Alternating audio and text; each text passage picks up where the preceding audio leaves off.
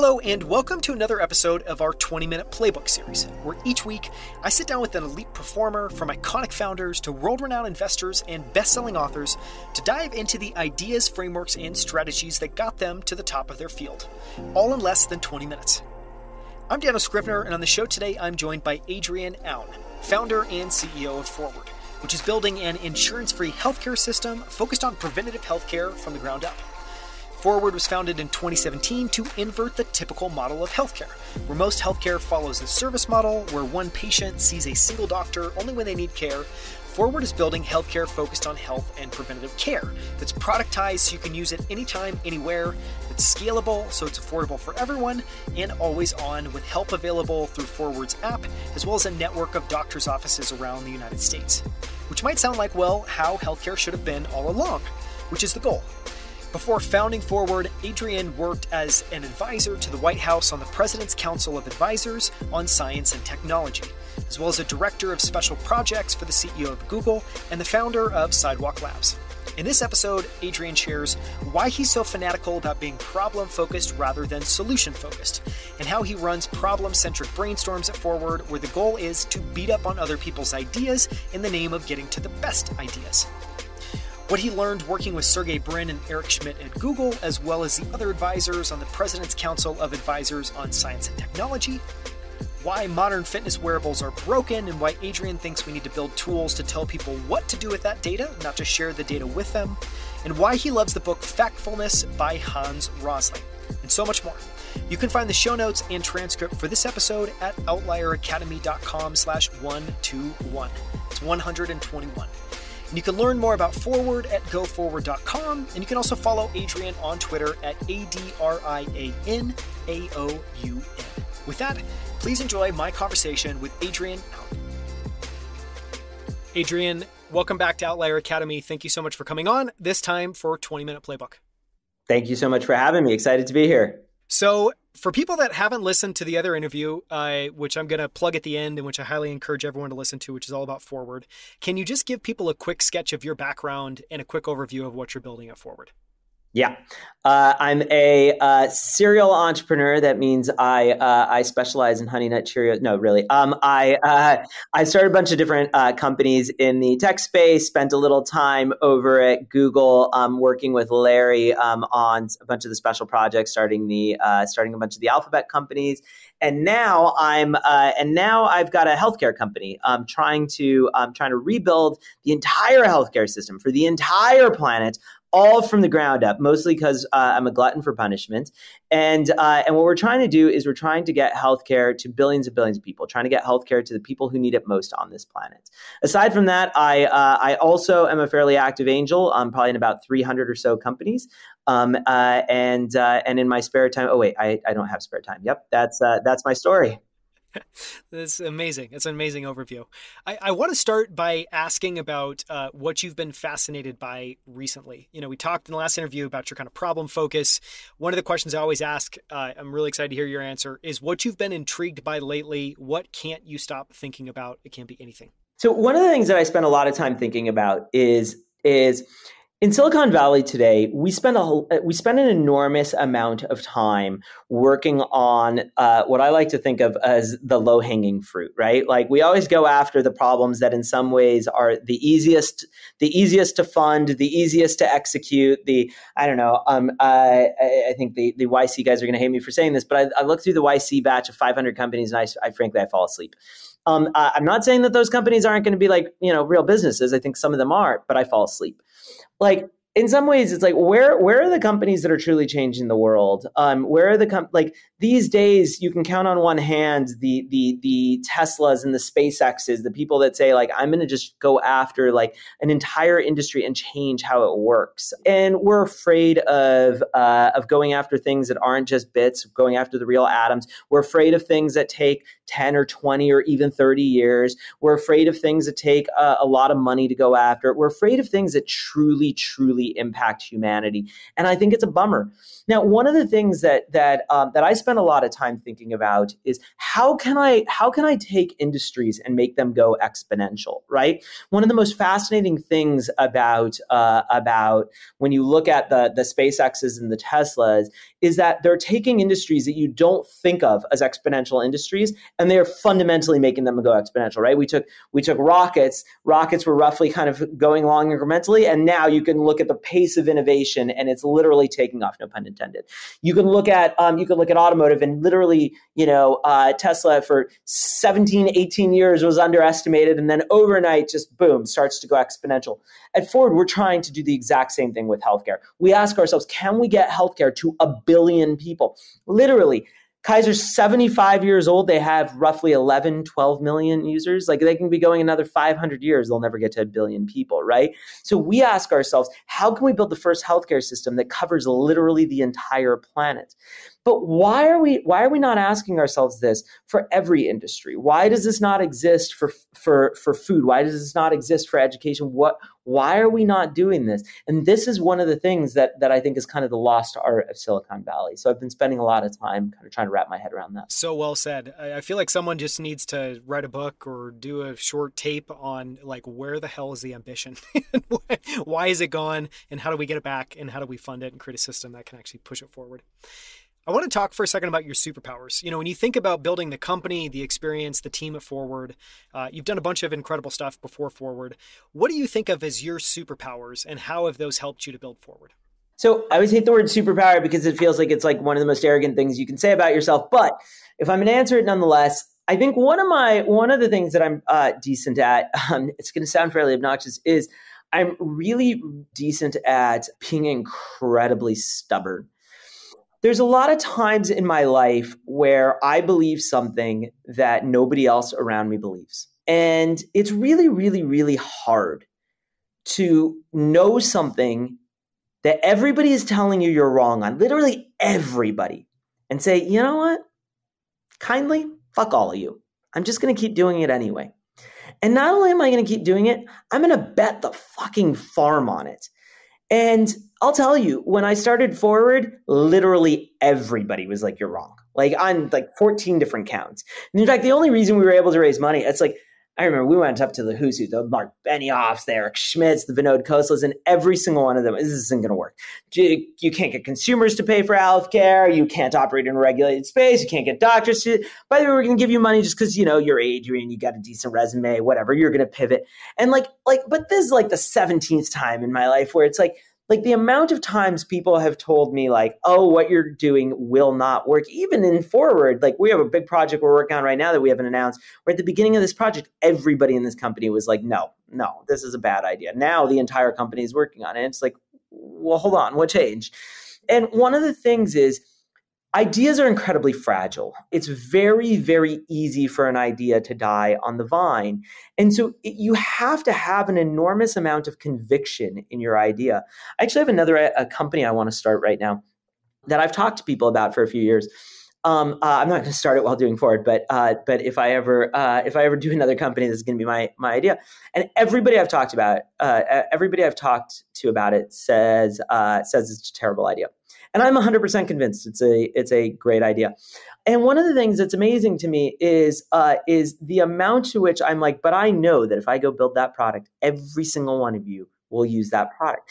But think of how much like you have to have mental fortitude to bring something to bear. So when you think about companies, when you think about startups, an insane amount is just willing something into existence. Because if you can't get past literally the naysayers, like it turns out that the motions, that putting your left foot in front of your right foot is not actually going to happen if you're not past your own demons in your mind. And so that I think is one of my superpowers. And then the second that kind of goes part and parcel with that is at some point getting somebody to agree with you. It's like you see something that others don't see. And at some point, you need to be able to convey that. Even if you can't get somebody on day one, you need to, I don't know, draw a picture or build a prototype or get some momentum enough that others will start to see your way. And once you do, that's how you slowly start to change the world. Yeah, you sound very decent in both of those. And I mean, they do sound like superpowers. I'll change the name of that. I'll change the phrasing of that question going forward. I want to talk for a second about health and, I don't know, health in general, kind of performance boosters, maybe a little bit. And the question I want to ask was, I'm guessing, during this interview, I've been looking at, you have this ring on your finger, which I'm guessing might be an Oura ring. Clearly Forward is a very technology focused company. We're in an age where right now, I find it amazing just the amount of interesting innovations that's going on, whether it's 8 Sleep or Whoop or Oura or, a whole host of companies. What are you most excited about? And are there any supplements, wearables, products, tools that you use and love? I'm going to be really annoying here and say no. And the reason is I think they're all garbage. And I'm not trying to knock the Oura people. I actually don't think it's their fault. I think that we've created things in essence, the wrong order. When you look at digital cameras from 20 years ago, digital cameras were cool. Digital cameras were awesome. But they didn't really do that much, right?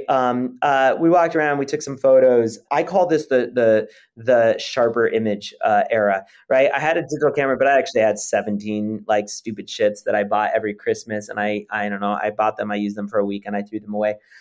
And then we got the iPhone, and the second we had the iPhone, everything changed. Now, the reason is because these things can't really live by themselves, right? It turns out that a connected toaster is like a fucking like waste of my time. And this is roughly a connected toaster, right? And by that, what I mean is, what does this do? Well, every day I wake up and I will tell you what it does. Every day it tells me I slept terribly. No shit, I slept terribly. Thank you. Now what? Well, what you really want it to do is you really want it to like connect up to my doctor. You really want it to tell me what to do next, change my diet, change my exercise, help me with my mental health, change my life. But it's not. Why? Because it's not my doctor. Well, it's a little like the connected toaster without the iPhone. It's like your Nest without your iPhone. It's like your connected TV without your iPhone. It's like at some point, I need that base that they all connect up to connect to my life. And they don't have that, right? There is no digital doctor. So we need to create that digital doctor first. And then all these things need to plug in. My watch the other day did this really fun thing where it goes, your heart rate has been elevated for the last 10 minutes and you are not moving around. And I was like, first off, like, oh God, that's a little scary. And second off, I was like, now what? And it was like, you should do something about that. And I was like, really? Like, what do you mean you should do something about that? Like, this is the worst thing I've ever seen in my entire life. Or my watch does this thing where it like records my, it's got that like hearing loss thing where it's like, you have been exposed to loud noises, because I think I was at a club or something. And it's like, great. Like, now what? It's like, this is the dumbest thing I've ever seen. It's like, great. I don't know, hand somebody a stethoscope. Just go around and for Christmas, go get your friends stethoscopes and just be like, great, now your heart's going to be better. I got you a stethoscope. No, it's not. What are you doing? Like this is insane, right? And so like what you realize is like, we've done the 10% of the problem. We've given somebody a piece of data. In fact, in healthcare these days, they talk about like data overload. We're giving people too much data. Yeah, it's because you forgot to build the damn product. It's like this is absurd. My thermostat collects 1 million data points. It didn't give me the data. It just told me like, here's what you need to do. It's like, but again, we forgot to build the doctor. So build the damn digital doctor. That's what we actually need. So well said. I hope that's the secret project that you might be working on at Forward, because it's badly needed, and you need to you need to integrate all these things. It's obvious. Except that It's not so secret. Yes. I'd love to talk about lessons learned for a second. Your background's fascinating. I'll just quickly recap some of the highlights you touched on at the beginning. You've been an advisor to the White House on the President's Council of Advisors on Science and Technology. You're the founder of Sidewalk Labs at Google, and you were director of special projects to Larry Page, who was the CEO of Google at the time, basically helping create a bunch of alphabet companies. So the question I want to ask is, you've clearly worked with, I think, what anyone would say is an incredible cohort of people. What are some of the most interesting principles, mental models, rules of thumb, what did you pick up from some of these people? Yeah. So I've got a bunch. So I don't know that there's like any one that like rules them all, but let me give you a couple thoughts. One thought is it's just as easy to work on something that's big as something that's small. So I always ask, like, pretend you were going to go and say, I'm going to build a startup that builds a better spoon. Literally, we're just going to sell spoons. What are you going to do? Raise a couple $1,000,000, get a couple people in a room, work on the product for a year, ship a product. Okay. I'm going to work on a startup that works on reinventing all of healthcare. I'll raise a couple $1,000,000, get some people in a room, work on a product, ship a product in a year. So look, at some point, like, you're going to spend a lot of hours, you're going to have a lot of fucking stress. You might as well work on something that matters, don't work on the damn spoon. So the first thing is, I just want to spend my life on things that are truly, truly impactful, things that are meaty, things that are deep, right? The second thing is, care deeply about the problem, not about your idea. And we talked about this, but people tend to get super damn attached to their ideas, to their solutions. And I've never really understood why. It's like your idea, like whatever, it's an idea you came up with in 5 seconds. It's going to be wrong. You're going to ship it. You're going to ship your spoon. You're going to learn that the spoon could be better. You're going to ship V2 of the spoon, then V3, then V17, then V49. There's going to be a lot of spoons. Don't care about your idea. Care about the problem that it solves. Problems tend not to change. Why are you doing it? Do people need healthcare? Do people need spoons? Why are you in the game? Because that tends not to change for quite some time. And that's the thing that I think truly matters. Those are great. And I love how you worked spoons so heavily into all of those examples. It's the world's most amazing. I can't wait to find a founder that pitches me on a better spoon. I'd love to talk for a second about your philosophy for building a company like Forward. If you had to distill down your business and company building philosophies, your guiding principles into just a few words, what would those be? I'm not sure that it's that different than what I just said, which is everything should ladder down from the problem, right? Companies exist in service of a problem. We tend these days to care more about the problem, especially in Silicon Valley. We care more about the company than the reason we created the company. In fact, you probably know tons of people are like, I'm starting a company. Great. What are you doing? I don't know. I'm working through a few ideas. It's kind of weird. Like, really? It's like, I'm driving somewhere. Where are you driving? I don't know, but I'm driving somewhere. I'll let you know when I get there. Really? That's kind of odd. Like, I thought the point of the car was to get you to, okay, whatever. And so I just like, why are you doing what you're doing? Start with the why, start with the problem, work backwards, right? If you're not doing that, frankly, you're on it's fool's errand. It's like fool's mission. And so I vehemently say, like, work backwards from the problem and stay maniacally focused on it. Well, I love that example that you shared as well, too, which is the founder that's trying out 50 different, ideas and instead just figuring out a really compelling problem that you actually want to spend 10 years and a lot of sweat and frustration and, blood, sweat and tears building. I think that's a much more interesting frame for that. I want to talk for a second about books. And this one I'm going to leave super wide open. And the question I want to ask is just, what books have had an impact on you, and what books do you love and recommend to others? And this could be founders, could be fiction, could be anything. It's a funny thing because I'm going to say something that's going to be terrible. I'm not a fan of books. I think books are, I'm a very big fan of books for entertainment. You want to read Harry Potter, read Harry Potter.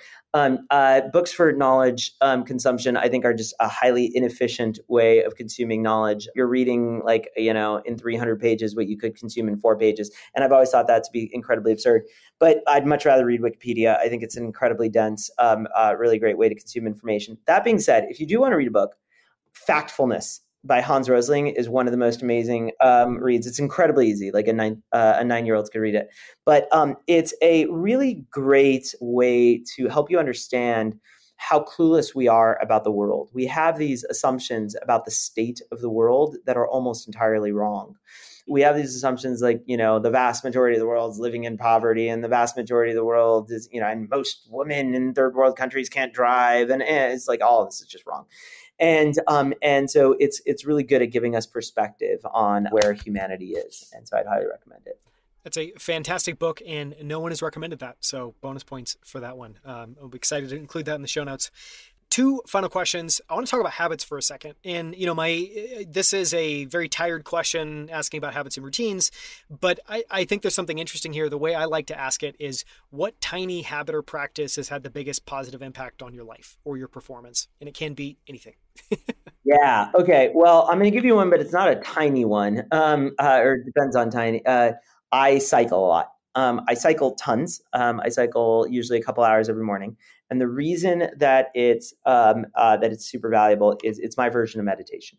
I'm like, go, go, go. I'm on my computer every 2 seconds. I'm getting inbounds every five.